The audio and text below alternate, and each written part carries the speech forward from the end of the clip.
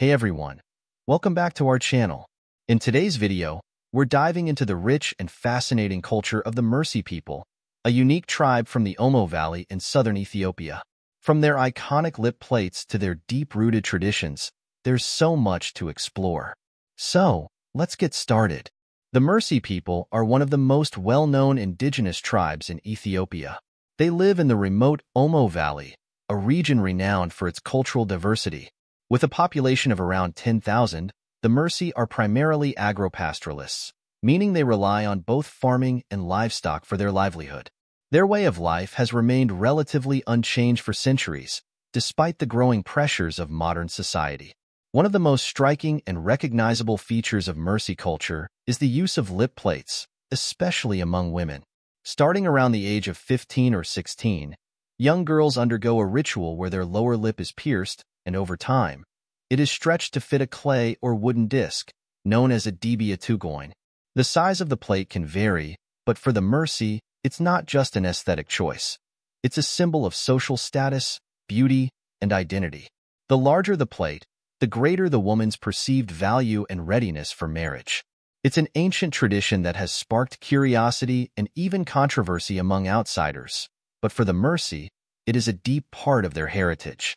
Mursi men and women traditionally wear very little clothing due to the hot climate of the Omo Valley. They typically wrap themselves in cloth or animal hides, and body art plays a significant role in their appearance. Men often paint their bodies with white clay designs, especially before ceremonies or rituals. Another distinctive feature is their use of scarification. Both men and women create elaborate patterns on their skin, which are made by cutting the skin and rubbing ash or charcoal into the wounds. These scars are symbols of strength, beauty, and personal identity.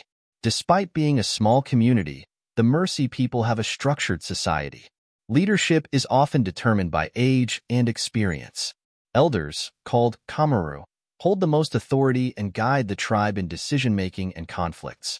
Men are primarily responsible for protecting the tribe and herding cattle, which are a central part of Mursi life. Cattle symbolize wealth and social status and are often used in rituals, such as dowries and marriage negotiations. Women, on the other hand, take care of the household, including raising children and preparing food. While the Mursi have maintained their traditional way of life, they are facing significant challenges. The expansion of national parks, tourism, and government resettlement programs have impacted their land and livelihood. Additionally, climate change and environmental degradation have made farming and herding increasingly difficult. Tourism brings both positive and negative impacts. While it provides a source of income for some Mursi families, it also exposes them to outside influences, which may threaten their traditional customs. Finding a balance between preserving their heritage and adapting to a changing world is one of the biggest challenges they face today.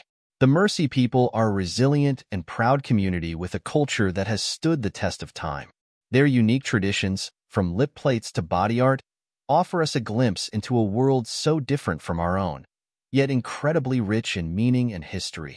As we learn more about indigenous tribes like the Mursi, it's important to respect their way of life and support efforts to protect their land and culture.